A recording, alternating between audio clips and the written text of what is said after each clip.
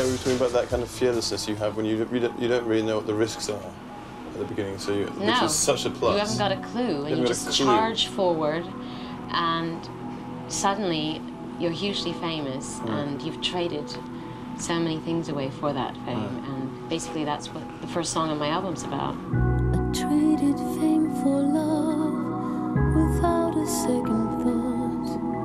It all became a silly game. Some things cannot be bought. But I didn't have any friends when I lived in the Star Motel. So it was very lonely. It was a very lonely time. So what are we going to do now? We're going to the deli. Yeah, well, there's a deli downstairs, which they were very kind to me. They kind of, if I didn't have the cash, they'd give me food and I could pay them, like, say, the end of the week.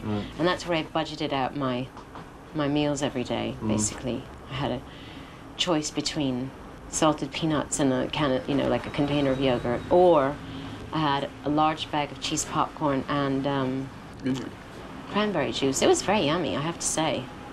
Well, I suppose like all young people, you ate like once every 2 days anyway. No, I ate every day. I was quite fond of eating, as you could tell by my Zoftig figure at the time. Don't call me chunky, Rupert.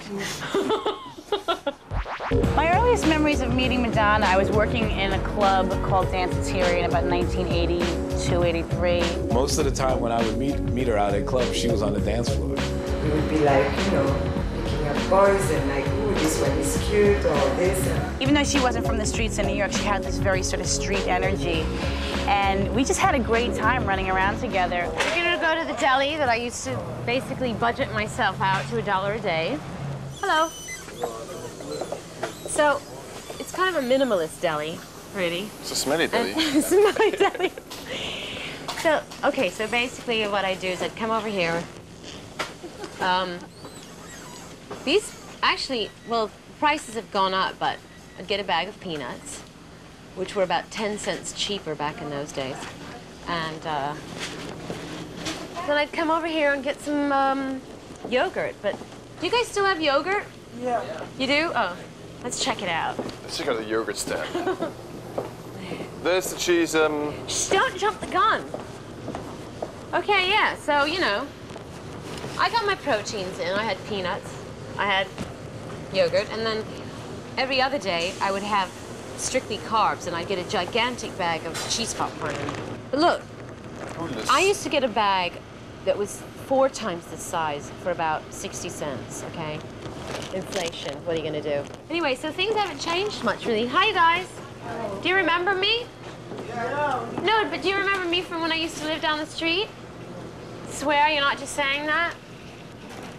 Okay, who am I? Oh, you know. No, she doesn't. I just want to know something. Was I nice when I was younger? Did I have good manners? Yes. Okay, good. See? I had good manners. Yeah, I got a question to you, Madonna.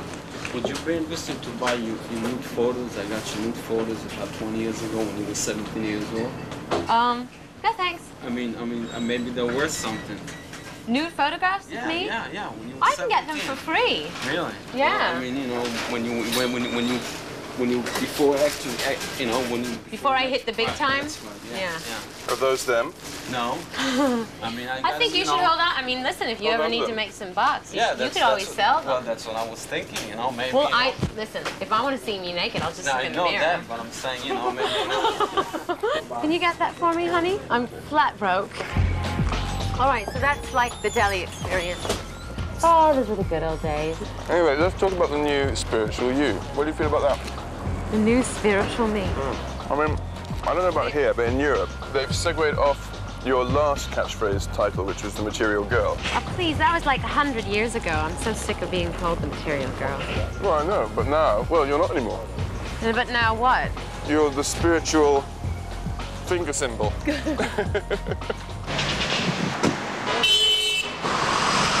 I'm sort of searching for my own spirituality. So, but I think it kind of trivializes what I'm doing to say, the new spiritual Madonna. I mean, what was I up until now, like a heathen, Express yourself, don't repress yourself. I thought that we would swing by the apartment that I had the nude photographs taken that ended up being in Playboy magazine. Okay, see? right here, number 35. Right. It's actually a nice door, don't you think? Did you have any contact with him afterwards when they came out? No. What did you think about it? What, writing him a letter? Screaming at him. I wanted to rip his face off. But, you know, I didn't know how to reach him, and you know, at the end of the day, the damage was already done. What was I gonna do? His kneecaps broken or something. Oh, no. I'm not that Italian. I think we should go down to 4th and B. Once I moved down here, this is when I really started to, like, enjoy myself, you know. Started to have a circle of friends, and, well, things were looking up, and I was about to get a record deal, and...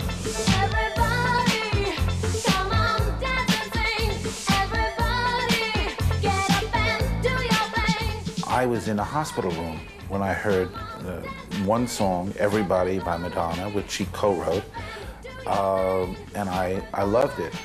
She was there to get a deal, and she got one. I mean, she couldn't have cared at that point if I was laying in a coffin as long as my hand was out and I could, you know, sign. It's true, I did walk in there with like a big boom box in my demo tape, you know, and my big like rag tied on my head. That's my first favourite story, because it's so kind of legendary, that story. And he signed you straight away like that? Yeah. As soon as he met me and heard my demo, he signed me. We're coming up from my apartment. Okay, so, yeah, it's right over there. You want to get out? Yeah.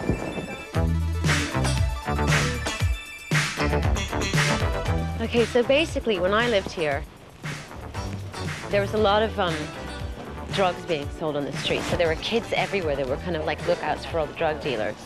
And every time the cops would drive by, they would whistle this certain whistle. And then, you know, everybody would know there was a cop, so. And a couple of the kids that were lookouts were, lived in my building, actually. I befriended them. So they kind of protected me, and they'd walk me down the street and stuff at night. They were really sweet. And basically ruined my love life, because they would also never let my boyfriends get up the stairs without robbing them at knife. Really? Yeah, knife point. So this is my building, like 2, 3, 4, 6, yes. Notice the heart shape on the door. And you want to go in? Oh my God, these doors are so heavy. Okay, so this hallway's been completely refurbished. I just want to point that out. Hello. John, hi.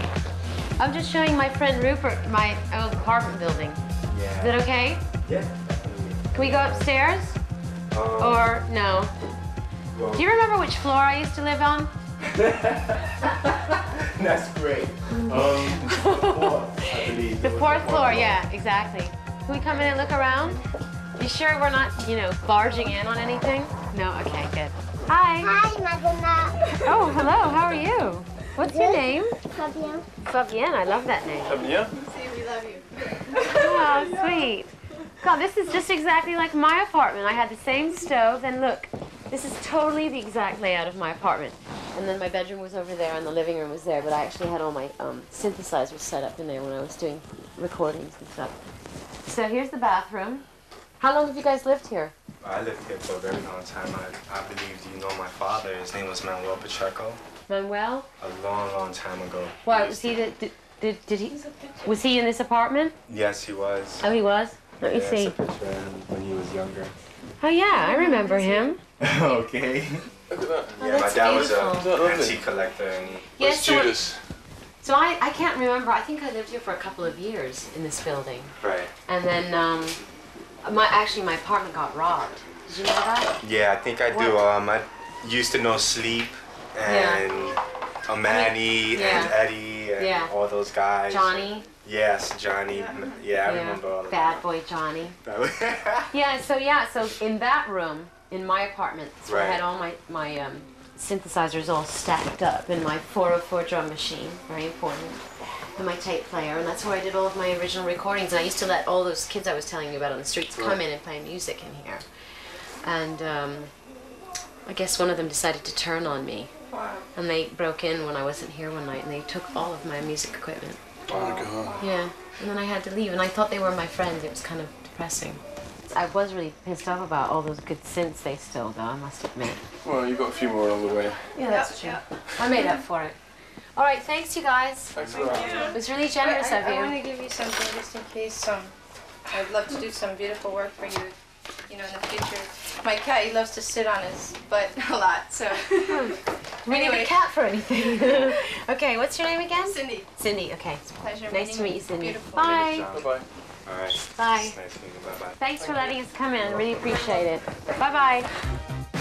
She was actually quite beautiful, didn't you think? Beautiful. And she had a lovely personality, too.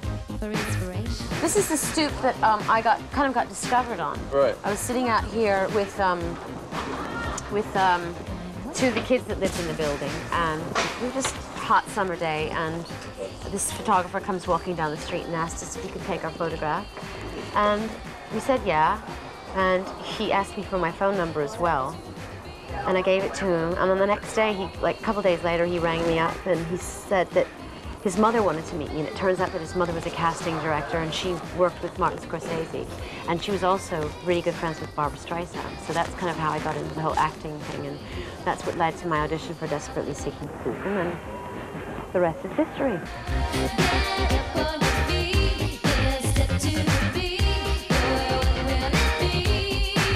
Yeah, so this is the stoop, this is the apartment building, and this is the street where it all happened. Makes you wonder if you'd been inside, like practicing on your synths when the photographer came by, everything would have been different. Could have been. You know, I mean, certainly for my movie career, it would have been different. It's so weird, that. Totally, I know. But I mean, there are no accidents. I really believe that. Yes, I do too. So, anyway, there's a coffee shop around the corner. And you want to go there and get something to eat? We could talk. Okay. I never thought Madonna's success was surprising or amazing or a fluke or anything. And I remember the first time that I went on tour with her is when I realized really how famous she was. And it was, you know, it's not something I really ever thought about because I don't really give a shit. She was my friend. Am I allowed to curse? I remember Madonna back in the day when she used to wear really short shorts and little frilly tops and ride her roller skates down East Street with a boombox on her shoulder. She had like really wild hair and this porcelain skin, and she had on some kind of like outfit that had many layers and a lot going on. She moves so many things in fashion. She moves so many things in a lot of things. She's a trendsetter.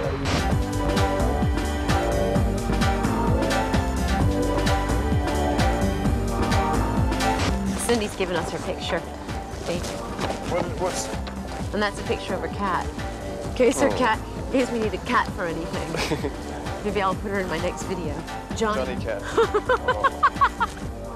That's really sweet.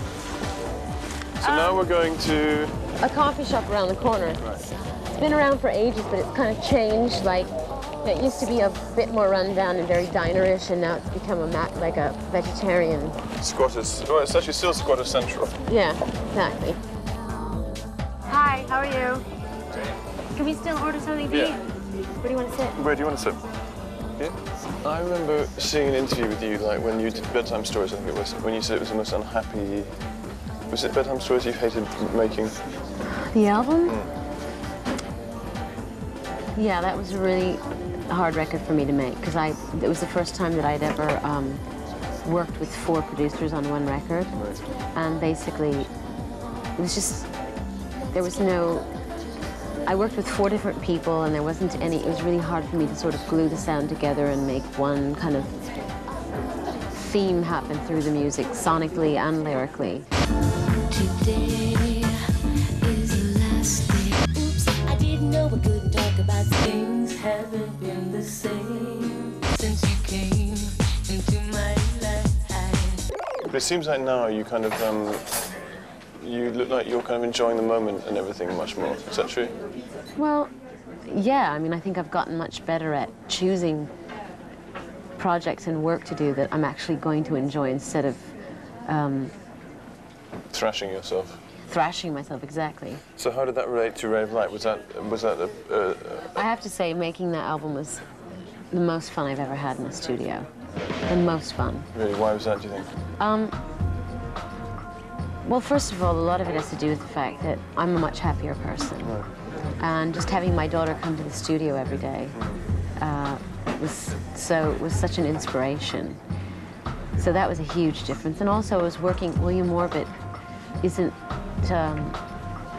he's a really kind of unconventional musician to work with. He works more with like computers and Pro Tools and samples and synths, and I was used to working with more classically trained musicians. So it really was a sort of no, throw the rules out the window type of record making for me. And we'd go in there every day, and I always had plans because I'm the organized person in the group, but oftentimes I'd get to the end of the day and we wouldn't really have accomplished much, but we'd get sort of like, we'd get textures. Right. We'd just get some textures for a song, and in the past that would have freaked me out. Like I have this work ethic, you know, I've got to be really super productive, and I've got to have something done every day, and at the end of the day I want to have a song written.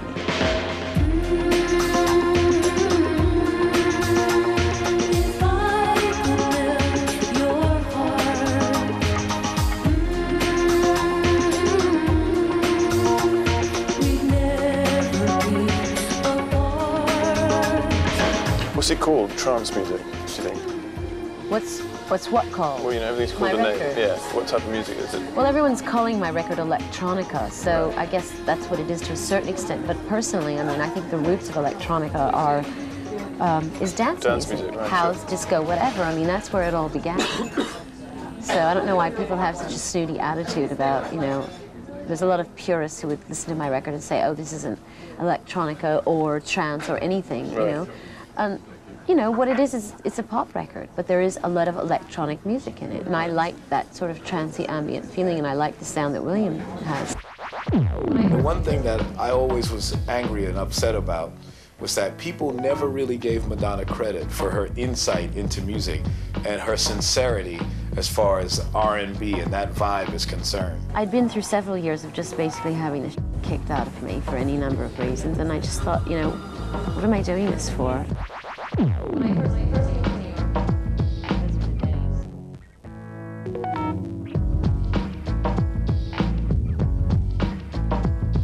If you only watch one thing on VH1 on Saturday, watch this.